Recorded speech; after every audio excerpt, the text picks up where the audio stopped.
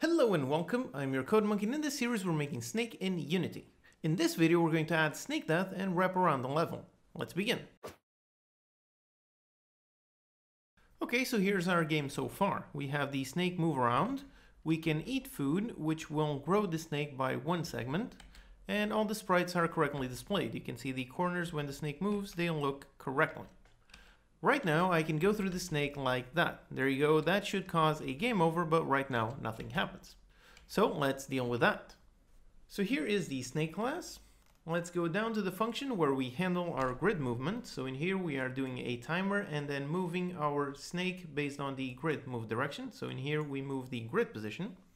So it's in here that we need to check if this new position is empty or it's a body position.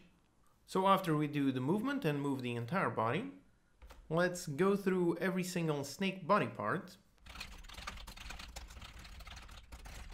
And in here, all we need to do is check if the snake body part get grid position. We're going to make that function soon.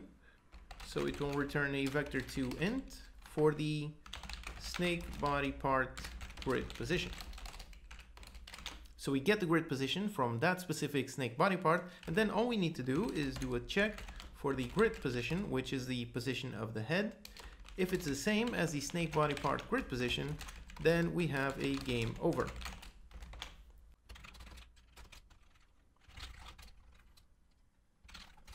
So let's make this function on the snake body part. We want a get grid position. So down here, make it public. It will return a vector2 int. Now in here, we want to return the current grid position. So the grid position is based on the snake move position. So we return that dot get grid position. Again, the snake move position was created in the previous video, and it simply handles one move position for the snake. So just like this, we should have the basics for testing for snake death. So let's go up here, and this is what's happening. We go through the entire body part list, we get the grid position that body part is in, we check if it's the same as the head grid position, and if so, we got a pop-up saying game over. So let's see. Okay, so here's the snake with enough of a body size to test for our game over. So let's go there. Now I wrap around and yep, there you go. There's the pop-up. When we went through our body, we see the pop-up where we should have a game over. Okay, so everything is working correctly. Now, obviously we don't want the snake to keep moving after achieving a game over. So let's sort that out.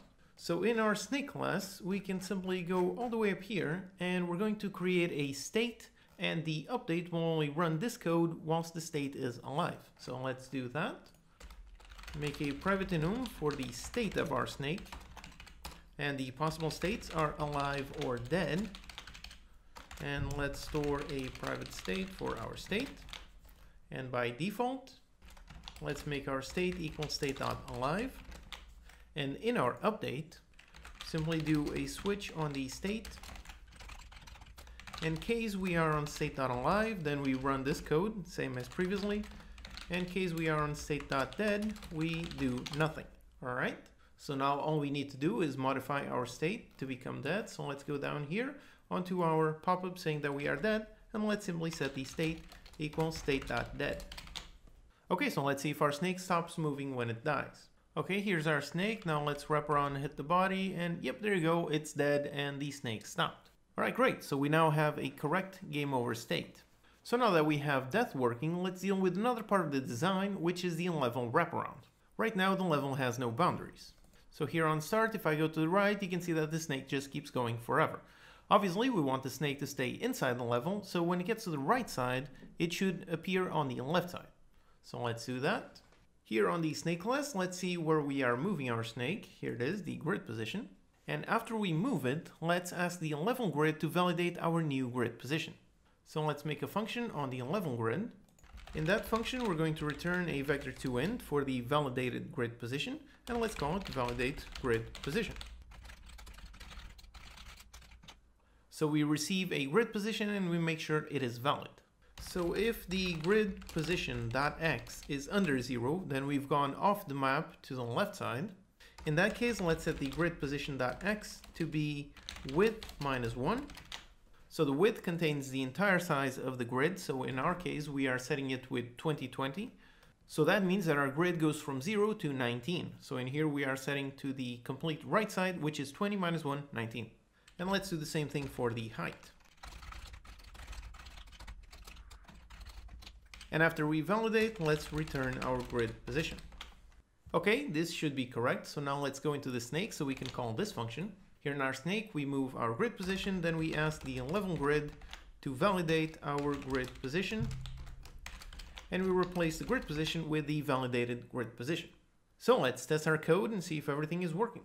Okay, there's the snake going to the left. Let's see what happens. It goes there and yep, it now showed up on the right side. So now let's test the border down and it's moving down and yep, it showed up there. All right, great. So now let's apply the same logic to the right and upper sides. So all we do is if the grid position.x, if it is bigger than the width -1, then we have gone off the map from the right side. So we simply set the grid position.x to be 0. Same thing on the height. Okay, so let's test and see if the right border and the upper border are also wrapping around correctly. There's the snake moving to the right, and yep, there you go, it gets there, teleports to the left side, from the left teleport to the right, from down you teleport up, and from up you teleport down. So there you go, we got our level wraparound working correctly. And also let's make sure everything still works with a large body. Okay, there's our very large body. Now let's try going into a corner. And yep, there you go, it showed up in there. Now I try going down there and there it is, and there it is. So we have our snake grid position correctly wrapping around the level and it works perfectly fine for all the other body parts. And we can still eat an apple and there you go, show up on that side, eat another one, and everything works perfectly fine. And finally, let's also make sure our game over is still working. So let's wrap around to that side and now back to that one and crash. And yep, there you go, our snake has died. So there you have it. We added a game over state when we hit the snake body and also the ability to wrap around the level. In the next video, we're going to set up the UI to show our current score. As always, you can download the project files and utilities from unitycodemonkey.com. If you have any questions, post them in the comments and I'll do my best to answer them. Subscribe for more videos and I'll see you next time.